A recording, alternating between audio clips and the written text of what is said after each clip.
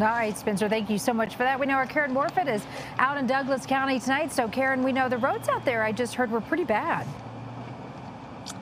Yeah, Karen, we are headed south on I-25 now. We just got off of C-470. Take a look at what we're seeing here in the first alert weather tracker.